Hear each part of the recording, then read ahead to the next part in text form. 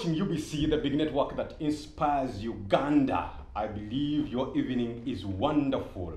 My name is Prince Nick, and I feel extremely excited that we have another opportunity to talk about things that pertain to things that we believe in when it comes to our faith. Well, I hope you're enjoying your new year already. And as I come on the show, lots is happening in the news. One, for those of you who love music, Don Moen will be in the country very soon for yet another worship experience. Yeah, Don Moen is a renowned worship artist that has made us wow to go through his music as we grow up in our Christian faith. Then, of course, those guys who do local music, the Viga Music Awards nominations and registrations are on. If you're an artist and you'd love to take part in that, please get yourself aware that it's happening. Well, this evening, I'm excited and humbled to host a wonderful man of God. This is Pastor Ssebina Kaggwa from the Nkokonjeru Church Fellowship, where he's the lead pastor and also national team leader of Leadership 555. These guys mentor leaders. You're welcome to the show. Thank you, sir. Good evening. Good evening to you. How are you? I feel excited to be here also. Amen. Yeah. How's the new year treating you so far? I think it's afraid of me. I don't feel an apprehension because it has come. I feel ready for it. Amen. Yeah. Wonderful, wonderful, wonderful. Well, today we are talking about discipleship. Yeah. Discipleship. Discipleship. What is discipleship? Discipleship is just it's an English word. Yeah. But it has a connotation of a program that is intentionally designed to bring up somebody to a certain bar with a certain mark in a practical way. When people talk about discipleship, it rhymes so much with the church. Is discipleship that word designed to work with the church, or it can be used for any other discipline? It applies to any other discipline. Like in music, you can be a disciple of a certain artist. So you take on his way of doing things and you rise to the bar that when people listen to you, they know you have been tutored or discipled by that person. For instance, I'm a Kadonkamu artist, you know. So I'm a disciple of Christopher Sebaduka, who is the grandfather of the Kadongo Kamus.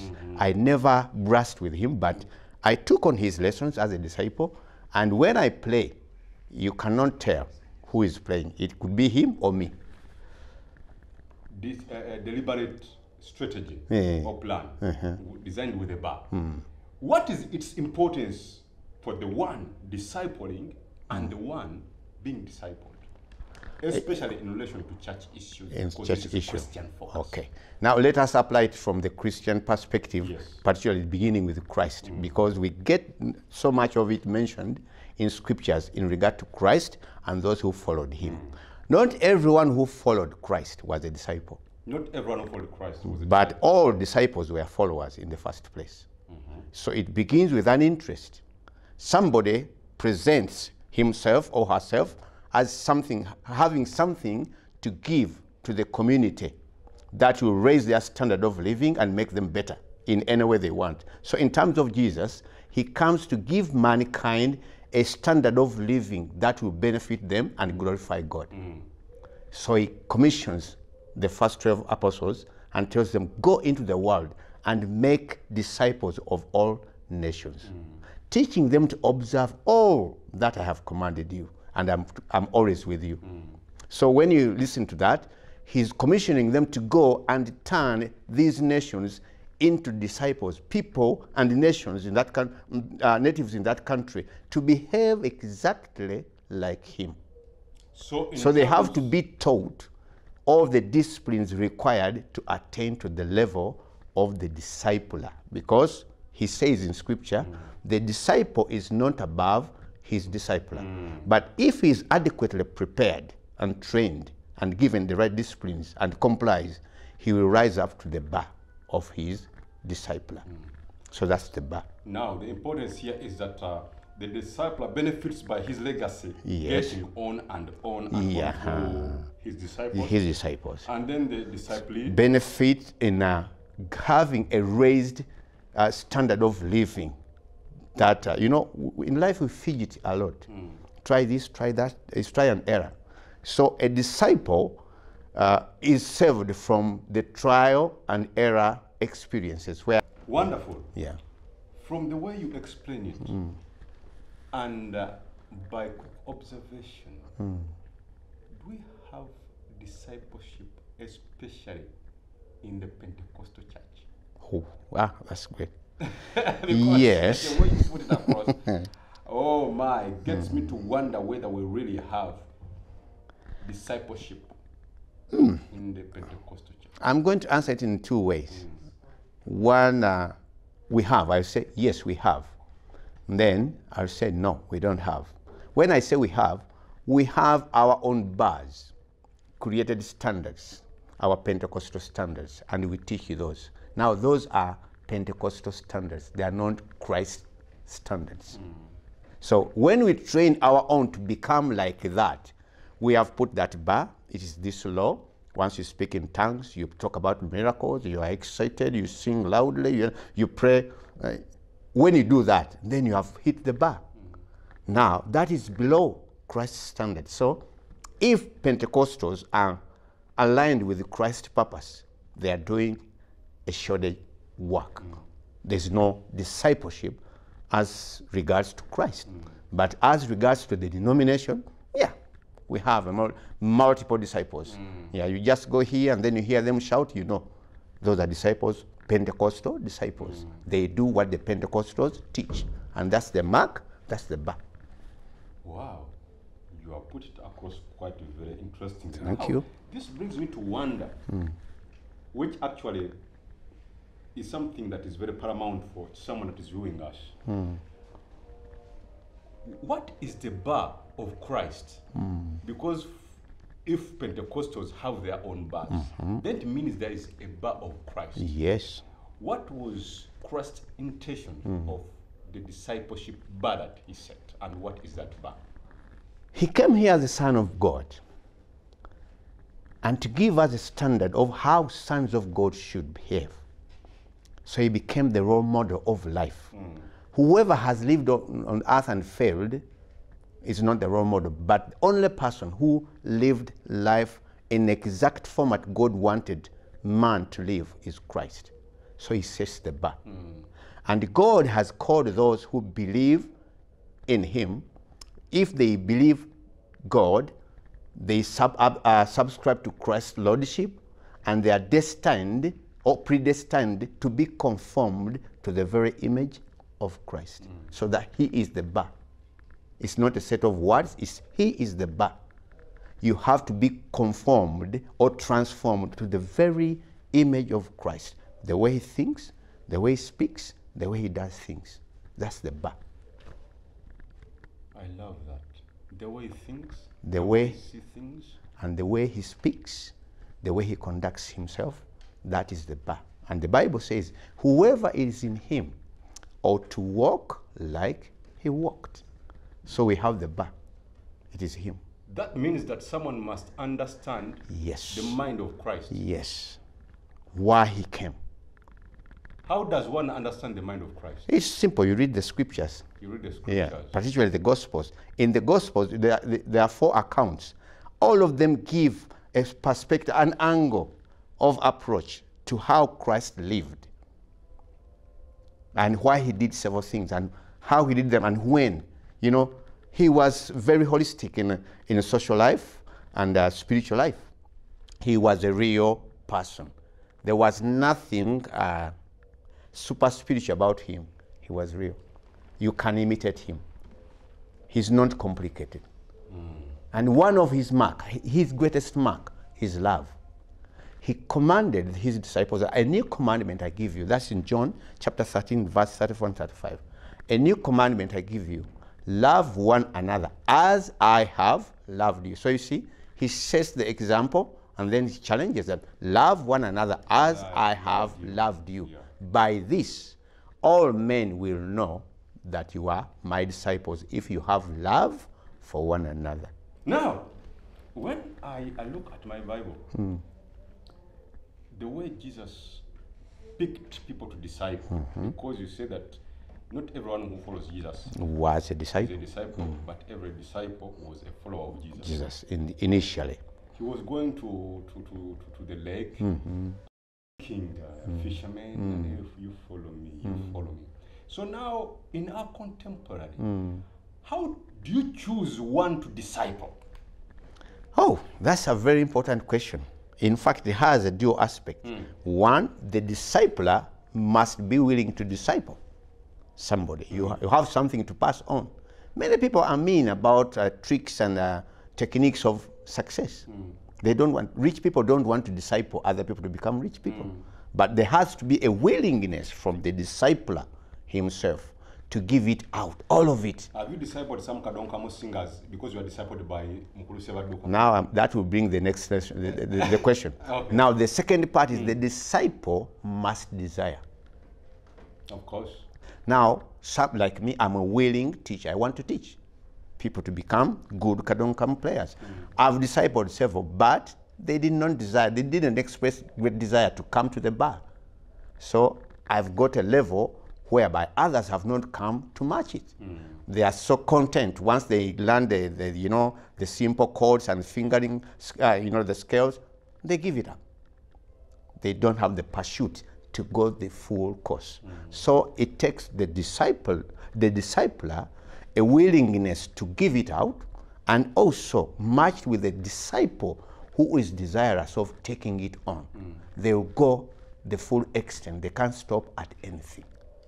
But the bar. So it's a mutual, a dual responsibility. A willingness to give and a willingness to receive. Now, relating to what we just said, that the church needs or desires discipleship. Yes. Can we say that the church is not willing to be discipled by Christ himself, so they choose their standards? Yes, very much. You have put it right. The church leadership is content with their own created bars, and that is sufficient to them.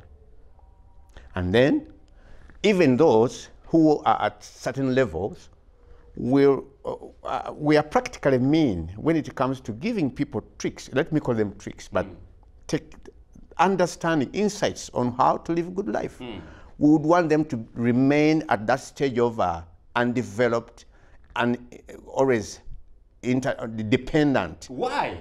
We gain a lot from that. When I'm the man of God, I know how to pray.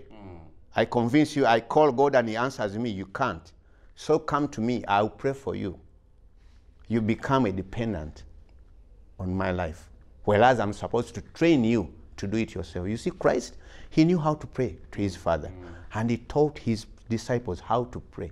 And he said, I will not even pray for you, because the Father hears you in the same way he hears me. So do it yourself. But in the contemporary church, the priest is the big person. He knows everything. The others know nothing. The pastor is the big man. He knows everything about God. You know nothing. When it comes how they perform miracles, they say, God, man of God, I want to tell you the Spirit of God came upon me. They will never put you down to show you how it really happens. There's nothing mystical about being used by God. There's nothing mystic about it. You can share it and lose nothing. But many times we fear to share those insights because people will rise up and equal us. In leadership, we teach. Leadership is a divine assignment to develop those committed to your charge, to your very level, so that they can, you can be replaced as soon as possible. Who wants that in a normal life? I want to sit on my seat forever. I love it. In fact, I have places where I've delegated leadership, and people have come to me, why did you do that? Yeah, I feel that, I have people who have lived to expectations of the office that I'm doing, and it's just good for me to give them the office. And then they take on. Train them to the capacity, your own capacity, so that they replace you as soon as possible. The sooner that happens, the better for humankind. Wow. And when you leave that space, it does not mean that you become nothing. You go up. If you stay there, you go down. Do you only teach church leaders, or you teach even business leaders and other leaders? We focus on Christians because they give us better substance to do these things. Because when you talk about leadership in Christianity, we understand it as a service, not as a privilege to benefit. So, going back to discipleship, yeah, there must be a willing disciple. yes, and a willing disciple. They have to equal. In our churches today, I'm seeing a lot of willing Disciple. disciples. Okay. But no willing, But not willing disciplers. disciples. Yeah. How are we going to overcome this? I don't know how God works in such situations, but I know he never fails to have his way. Yeah. One thing he does, if you are on the top and you are not willing to do the assignment, he finds a way. He has many ways of ejecting you from that seat, and he replaces you with somebody else. And many times, he causes movements. If this church and its leadership are not willing to move on in God, it is God who moves out, and his people who want development move out with him. Wow. And you see why these are commonly known denominations, they, you know them, I don't want to mention them, but those major traditional denominations, they are crying foul because when they failed to raise their bar, people were agitated and feel discontented. They failed. A disciple knows there's something more to learn, but less is given, and they struggle in life. So when they hear somebody out there who is giving it out better than their leaders, they choose to move out. So God does it. With the Pharisees, they failed to raise the standard of faith among the Jews. They kept on giving them traditions passed on by men. They had lowered the standard, the bar. What Moses said, they had lowered it. They were changing the commandments of God. And when Christ came, he set the bar again. This is what the law says. This is what we should do. And the people who wanted change, they flocked to Jesus. And these guys became jealous of him. But what he was doing, he was discipling willing souls into having a good life, how to live life. He said, I came that they may have life and have it abundantly. There are principles you have to learn if you're going to have a good marriage. There are principles you have to learn if you want to have good finances. There are principles. He came to give out those principles. And he was relentless on that. 3 years, non-stop, he was doing that. And he left a host of people who had really changed their lives, and they had taken on his approach. Wow. Now you said something that is very important, and I'll quote you again. Quote me. That a discipler should disciple people or train them or mentor them to come to his own standard, very standard, so that he becomes replaceable. He can leave that space. Once I've trained you to drive, why should I continue to drive? I give up. I go to something else, or I take on somebody else. You see, Paul says, follow me as I follow Christ. And he said in 1 Corinthians chapter 4, I think verse 14, there was a crisis in that church. He sent Timothy, his son, who knows my ways, who will tell you about how I go about things. He wanted to be clear that people don't miss the bar and the mark. When it comes to 2 Timothy chapter 2, verse 2, he says, the things we have heard from me and from many witnesses, commit to faithful men who will be faithful in committing them to other men. So kind of fourth generation, Paul, Timothy, faithful men, and others. It's a program.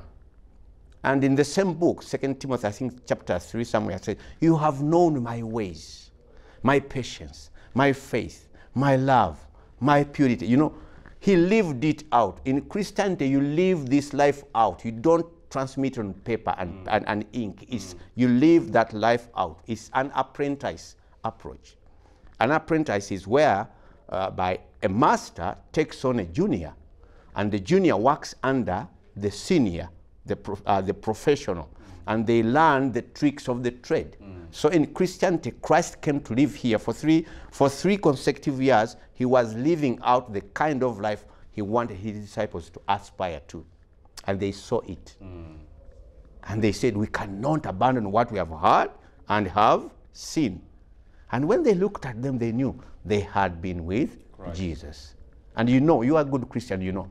Yeah. The word Christians emerged in the church of Antioch after seeing this brand of people who were living a different kind of life. And then they were mentioning so much about Christ, and then Christians. It was a nickname because they resembled the master they claimed to follow. So he gave it out. Now in the subsequent generations, Paul does the same. Peter does the same. They take on Christ, they understand him, they take on the charge of training others into living a successful Christian life. It's not always for the benefit of God. It is always for the benefit of the disciple. They are the ones who need that level. So God in his grace gives it out. And if you're really desirous of having a good life, you devote yourself to being that excellent disciple. You can match Jesus Christ. It is divine. Wow. Now, you are a trainer of leaders. Yes, please. And you train especially church leaders. Yes. And the leaders you train have jurisdiction in terms probably of, say, a church. Okay. And given the way you've explained discipleship, to whose loyalties should the disciples go? Where should they put their loyalty? Is it to their church leader or somewhere else? First, Christian loyalty should be given to Christ, because when we believe that he died for us and we confess him as Lord, that we acknowledge him to be Lord over our lives, then he becomes the absolute Lord, no other. So the loyalty that comes to the discipler, physical discipler, is given to them because they are exhibiting their own loyalty to Christ. If they waver in their loyalty to Christ, we have every right to flee away from them. That's what I was going to ask you. Run for your life. Believers at liberty. Yes. To leave a church. Yes. If they discover that this discipler is not the right kind. It is an exhortation in Hebrews chapter 13, I think verse 7. Verse 6 or 7 there. Have respect for those who preach to you the word of God and submit to them, observing the of their faith. Jesus Christ, who is their Lord and your Lord, is the same yesterday today and forever. Now, if they keep on changing, they are not the kind. Because the standard leader we follow changes not. If you met me 30 years ago, you would tell that I'm still on track or I've gone. Yeah. Then the Bible says that Jesus said, go and make disciples of all nations. Of all nations. How is every believer going to become a pastor? Because they have been discipled to come to the level of the disciple. Okay. Now Christ is a multifaceted guy, or let me not call him guy, but a multifaceted person. Of his body we are. Now, leadership is not restricted to church leadership per se, that you have to be a pastor and apostle. No. As the husband, you are a leader. As the father, you are a leader. As the firstborn, you are a leader. As a prefect in school, you are a leader. So when you talk about leadership, you can hit the bar of Christ even when you are prefect in school. So I will train you to behave like Christ in that level and circle of leadership. In fact, more to that, people say leadership starts with myself. Yes. So even my lifestyle is also another way of expressing leadership. In fact, leadership. You don't need a title to become a leader. Yes. And in fact, true leaders don't walk by titles. It's functional. Wow. It's the influence. You leave it out, people will follow. If there's a saying, if you find yourself walking alone and you are a leader, you are just taking a walk. Because if you are a true leader, you are influencing other people to follow. Yeah, and you are not dragging them. Leaders don't drag people. They come willingly. Pastor Ssebina Kaggwa. And Washington. That's the other Christian name, Washington. Washington. Yeah. I love that. There are people who know me by that name only. Pastor Washington, Ssebina Kaggwa. Yeah.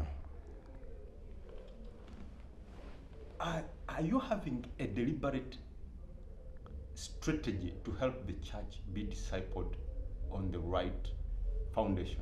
Very much so. What are you doing? I've got two fronts. One is the general front. I lead Leadership 555, which is a leadership development approach, helping leadership develop in the 7 spheres of life, of society, influence. That is faith, family, governance, business, education, leisure. People don't want entertainment. And you know, those, we develop leaderships in those spheres. We have specific programs for developing leaders, and we run an incubator. When you say an incubator, that's where a place where it's in an intentional environment, you put eggs, fertilized eggs, to grow up and hatch. It's a natural process, it's very organic. Yes. So we have that one. On the other hand, we have what we call National Ministry Team. It is a platform for all leaders who are struggling, who have not been nurtured, who have not built up relationships, because you cannot do it alone in church. You need the other components. So we have created that platform in Christ, that all those who are leaders, you don't have to start a church to exercise leadership. No. You just explained it well. Yeah, you don't have to start a church. So we come together, we share Christ, and we allow him to bring out the giftings we have, and we give them platform to execute. Amen. And that way I believe we can help a lot of churches from the restricted administration. I cannot go to the Catholic Church to help them because I was not trained by them. And that is absurd. I cannot reach out to the Pentecostals. I was born, again, in the Pentecostal circles, but I don't ascribe to Pentecostalism. It's narrow.